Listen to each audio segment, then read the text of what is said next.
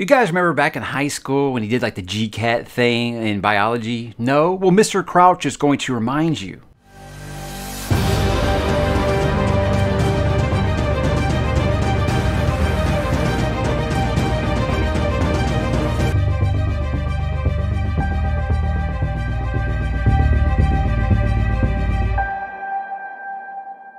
Hey, what's up, bookworms and Crouch potatoes? We are back again to talk some more Blake Crouch because we are getting really close to release day for Upgrade, the newest sci-fi thriller by the man Blake Crouch. Now, Blake Crouch for me, guys, is at this point is a guy that is automatic. I'm going to read no matter what he puts out, and I've got good news for you. I think if you're like me and you kind of have that attitude, you're going to be quite happy with this book. But I want to say first up that I was sent a review copy of this from Mr. Crouch's publicist, Diana. She actually sent me this in exchange for an honest review, obviously, and she also lined up an interview with Blake Crouch on the channel, which you guys will finally get to see sometime this week. More on that a little bit later, but I want to thank both of those for helping me out on getting this book early and being able to read it, and that way I can talk to all of you guys about it now. So, is this going to be able to follow up the greatness that was Dark Matter and Recursion? We're going to talk about it, guys. We're going to start with what is the book about. Now, at first, Logan Ramsey isn't sure if anything's different. He just feels a little sharper, better able to concentrate, better at multitasking, reading a bit faster, memorizing better, needing less sleep. But before long, he can't deny it. Something's happening to his brain, to his body. He's starting to see the world and those around him, even those he loves the most, in whole new ways. The truth is, Logan's genome has been hacked. And there's a reason he's been targeted for this upgrade. A reason that goes back decades to the darkest part of his past and a horrific family legacy. Worse still, what's happened to him is just the first step in a much larger plan. One that will inflict the same changes on humanity at large at a terrifying cost. Guys, that leads us to the release this week of Upgrade by Blake Crouch. Now, with the good and the bad on this, I'm going to start with the good like usual. And you guys, by now, if you watch the channel at all, you know I'm a huge Michael Crichton fan. And I have crowned Blake Crouch the next Michael Crichton. And I've got to say, guys, I think this is his most Michael Crichton book yet. This, if you thought that science was a character in some of his previous books, you have no idea what you are in for. The science is in your face unapologetically in this book, and I love it. I love the idea. The thing this time, okay, so what did he do? He said, so okay, he's done time travel, he's done alternate realities, and he's done infinite timelines. So what's next? Now he's dealing with gene editing. If you don't know what that is, that's basically taking a DNA strand, taking out the imperfections, and making everything perfect. So basically, it's kind of like that Bradley Cooper movie, Limitless. I think that's what, was it Bradley Cooper? It might have been Bradley Cooper. Where basically we're going to fix the side of your brain that don't work. We're doing that with like the entire human genome. It's great. It's great. So it makes everyone a little more perfect, I think you would say. But, you know, obviously this isn't something that's being just kind of passed around like candy. It's just something that is an idea, and it is actually being used on a few select people for reasons I'll let you decide or read when you get there. But I love the idea of gene editing. And why I say also this feels very, very Crichton is he would introduce technology and science that we feel like is possible. It's on the horizon, and why we maybe shouldn't do it. And I feel like that is very much this. Gene editing, I feel like we can't do it now. I could see it happening in our lifetimes easily. But this book kind of shows maybe that's not the best idea. You know, I want to thank, you know, for you know, if you got someone who's like got dementia or autism, could we fix things like that? That's what it's always, things like this, ideas always start for the greatest and most noble of purposes, and they always go too far. So I think that's what a book like this kind of stresses.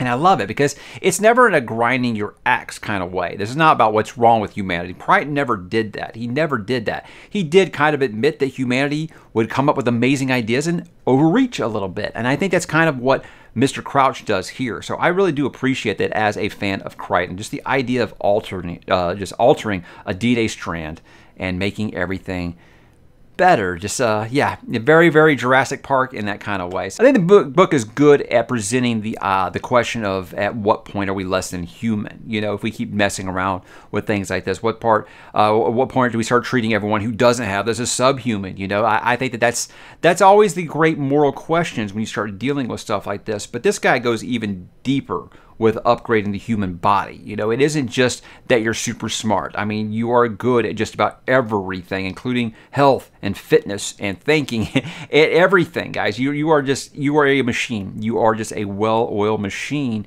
and he shows that with some of the combat that's in this book. Now, I would never say that Michael Crichton, whoops, that's a good problem.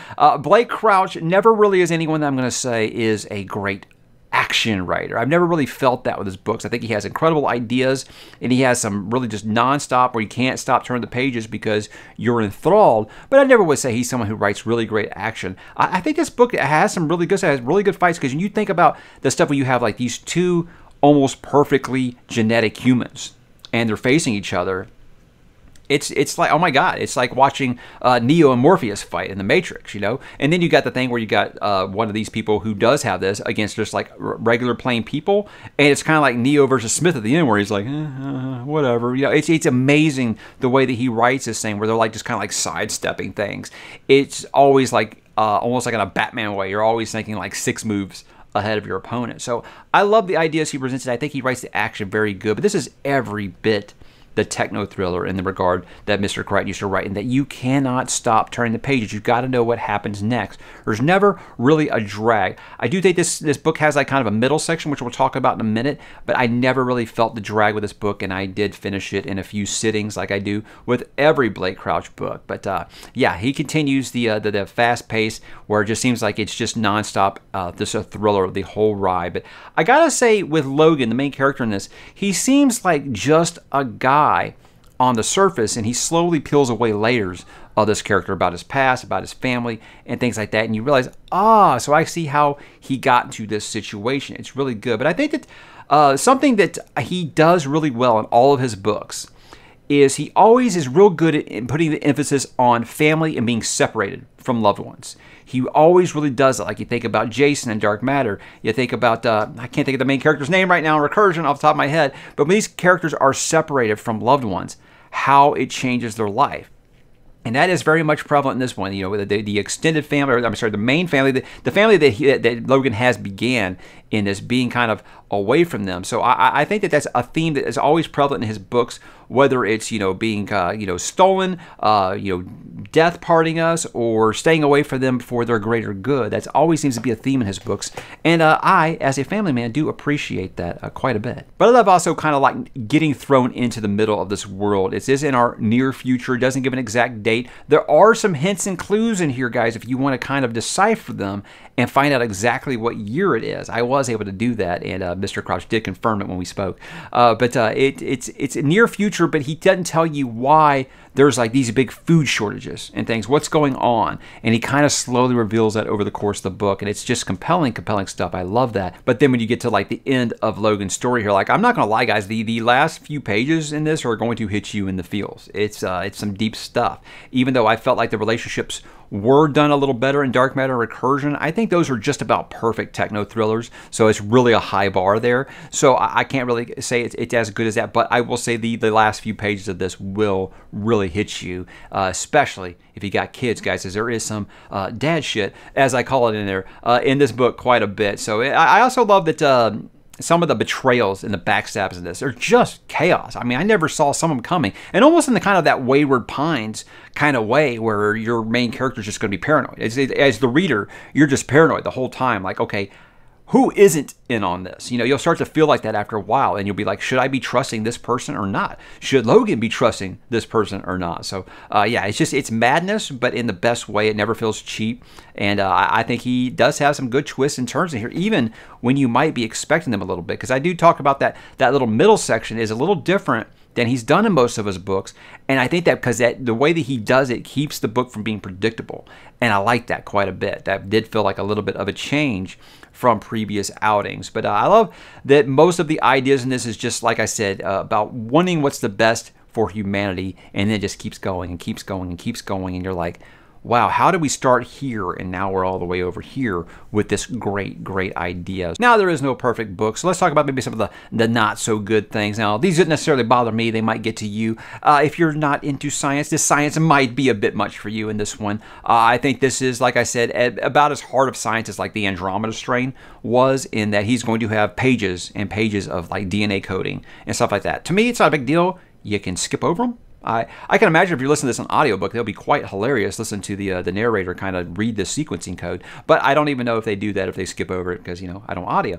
But I do say it's not that big a deal. If you're reading it, guys, you can just kind of skip over it if you want to. There are hints and clues in there, but you know what? I never learned to code, so I wasn't really breaking down the coding and stuff like that. But yeah, I think that the middle section I talked about is a bit slow for Blake Crouch standards. I think it really, your character does, there is very clear first, second, and third acts in this. And the first and third are just straight action techno thriller like you're used to with Blake Crouch. The middle section, you do have a time to kind of catch your breath, and it does almost kind of get into like a little bit of a mystery. And I think that's very different than what people are used to with a Blake Crouch book. Like I said, to me, it kept it from being predictable because I kept asking questions the whole time. And some of the confrontations in that middle part are really where you see the development between Logan and his sister, which is a very, very, pretty much a linchpin of the story, is those two's relationship. So I really do appreciate it, but I can see some people thinking, okay, most Blake Crouch books I get through in like, 4 hours. Well, this one might take you 6 instead. But I doubt it, guys. This was a quick read for me. But I don't think I've ever said that a Blake Crouch book was a long read, honestly. So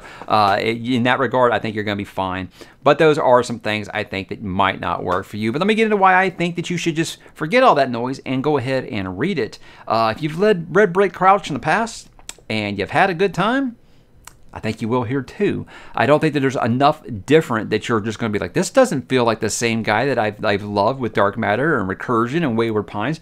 You'll definitely feel like it is the same author. I think his writing style is still the same there. I think that you're going to enjoy what you find, what you're looking for when you pick up a Blake Crouch book. You're going to be entertained and you're never going to be bored. But if you're starting here for the first time, I'm not sure this is the book that's going to turn you into a Crouch potato. But I definitely think that you'll be fine with it. I think that Blake Crouch books like a Michael Crichton or Stephen King are great to read if you're like reading big fantasy books or long series. This is something good to kind of break up that monotony. That's what I always recommend. You're in a little bit of a reading slump, pick up a Crichton book, pick up a Crouch book. I always have said that'll get you back in reading mode. So that continues to be the case here. But look, it's fast-paced, low commitment. You'll be done with it in a night or two. I think that's always something that's good for the old palate cleanser if you are into doing that. So how about some final thoughts before I go here?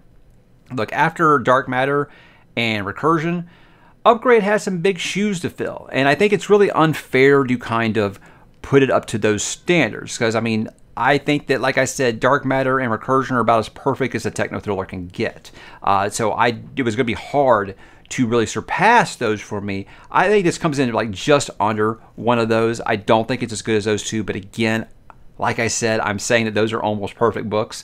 So it's really, really hard for me to really say, oh, you know what? He didn't hit 3 grand slams in a row. I don't feel like there's anything wrong with this book. It's just you're going to have high expectations if you've read Dark Matter and Recursion. And I don't think it quite hits those. But it's every bit as entertaining as those. And he does hit all those emotional beats that I have found surprisingly so that is in every Blake Crouch book. He is able to get those, and I think it's because of his emphasis on family and relationships and it being separated. I think that's something that is definitely big in all of his books, and it really does hit the old heartstrings in this one. So I love that he's flexing his science muscles kind of unapologetically, even more so than before. Like, I think with Recursion, you were like, look, it makes my head hurt. I understand what he's saying, but it makes my head hurt to think about it. It doesn't make my head hurt because you're trying to understand some things. I never think it gets to the point where it's past layman's terms, like you're just not going to understand what's going on. But it's one of those kind of things, like with Andy Weir, if you want to dive deeper into the science, you can,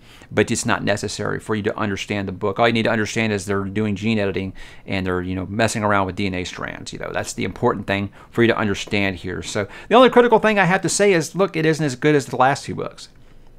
But again, that's a really, really high bar, you know. So I think that this one is really, really good. If you've enjoyed Blake Crouch's other works, you're going to have a good time with that. And on his own, it's another thrilling adventure. And I continue to say that this guy is the next Michael Crichton, which is as high of an honor just about as I can give anyone that is currently writing. So look out for that interview that I have with Blake Crouch coming later this week. We did record it a few months ago, so you might be a little shocked that I still have hair in that video.